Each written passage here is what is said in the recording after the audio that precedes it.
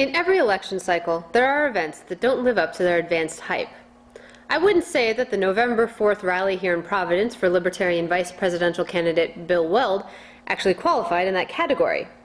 But that's mainly because there was no advanced hype. Are you kidding me?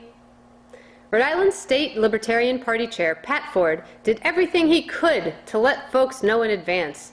Better known as Pat from Cumberland on Ocean State Talk Radio, Ford was only able to put up a Facebook event.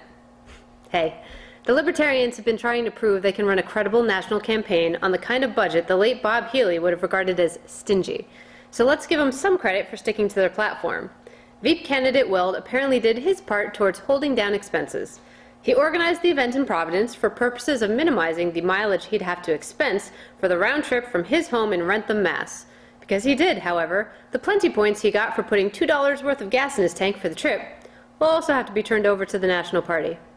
There's no word yet on how many Rhode Island voters attended. But that's okay, too. As of the date of our taping, no one has asked for that number either.